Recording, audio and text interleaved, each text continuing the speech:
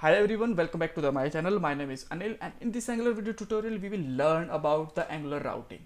So in this video I'm just going to make a new project, then we will learn about the routing. Reason behind that is when we are just installing the Angular project, then we have to choose the option regarding to the Angular routing, right? That's why I need to make a new project. So these are the steps of the video. First of all, we have to make a new project, then we have to add at least 2 components, and after that we have to just write some code modification in the app hyphen routing hyphen module file, and then we will write some code in the HTML file also, and we will test the routing. All right, so everything is easy. So now let's open the command line and just go to the folder where you just want to install your project. So I am just going on a dashboard, then just go for the Angular 10, and here you will find that, okay, so I have to put here cd, and we have only one folder with the name of blog. So let's make a new folder, ng new routing demo, right? So when you just hit it, first of all, before just starting the installation, it will just ask the first question about routing, that you just want to install the Angular routing or not, right? And here we must have to choose yes.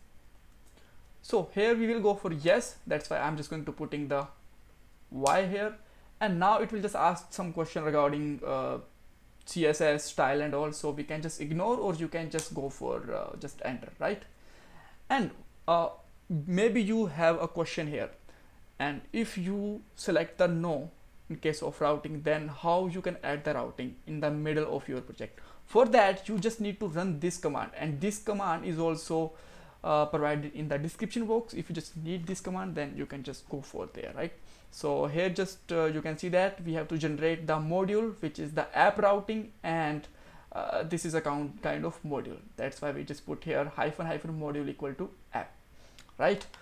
So now you can see that this is just going to install the Angular packages. So if you just want to see it inside the folder, then here you can see that it will just make the old folders, but now it will just installing the packages which is required for Angular project, right? So we can just wait for a moment, or you can just open the another terminal and just simply go inside cd routing demo and just write here code dot, and with the code dot you will able to open your project inside the Visual Studio Code, and let's check it out.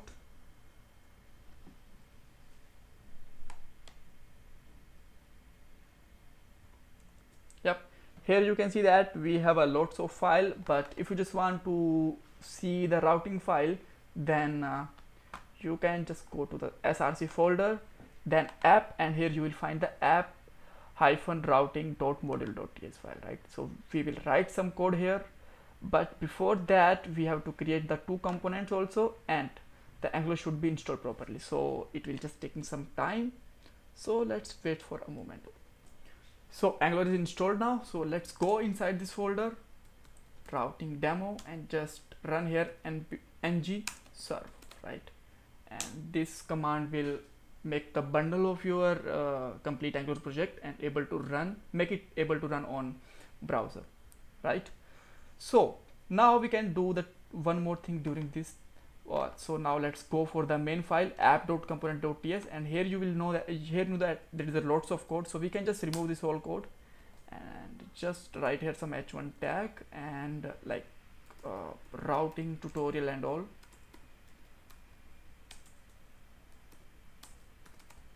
Right, so here we will make the 2 routings. Just see that this is just making bundling, and it will just take some time, so I'm just going to pause the video so that we can see the time. So this is ready, so we can just write here localhost 4200, and you can see that we are able to run our project on a localhost, right? So now let's just go to the app.routing.ts, and before that we have to just create the 2 component also. So let's create the 2 component with the ng g for generate, c for component, and just write here user. This is our first component, and now we will create one more component So with the same command, let's create one more, like admin or whatever you want. And now you will see that we have the two folder and two files, two folder, and these are the component folders, right? So now let's import both of them in the routing file. Just write it, import something from admin and admin module, right? And just write here admin component. And now let's write here import something from and user component, and just write here user component, right? And I don't need this one.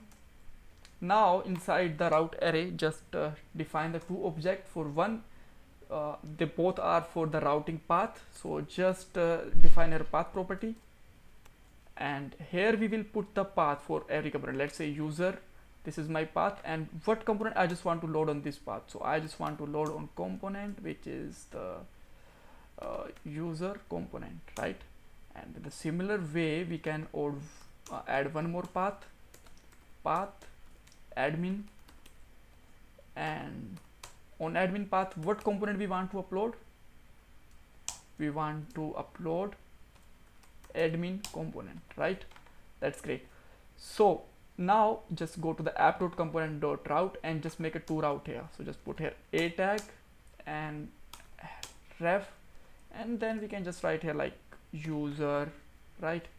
And let's make a br tag so that we can just maintain some space and put here admin. And now you will see that two links are ready. But in the Angular, we have to have a little bit different approach to use the href. So just write here router link, and here just provide the route. Our route is user, and this router link should be equal to this user, right? And as you know, we have to make the another one also. So just write here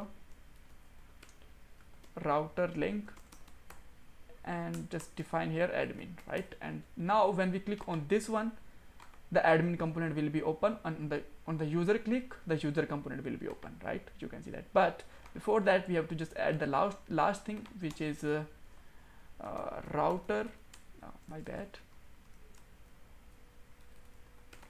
router outlet, right? Like this, and just close it.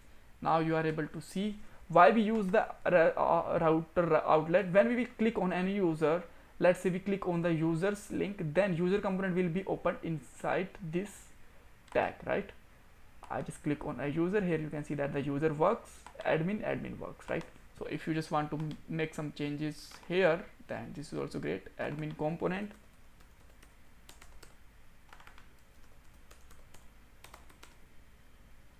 what's so wrong with that? Yeah. And with the similar way, you can just go with the users component and just write here users component. And now you will find here admin component and user component. So that's all about how we can add the routings. If you still have any kind of question, you can ask me in the comment box. Don't forget to subscribe my channel and please share this video.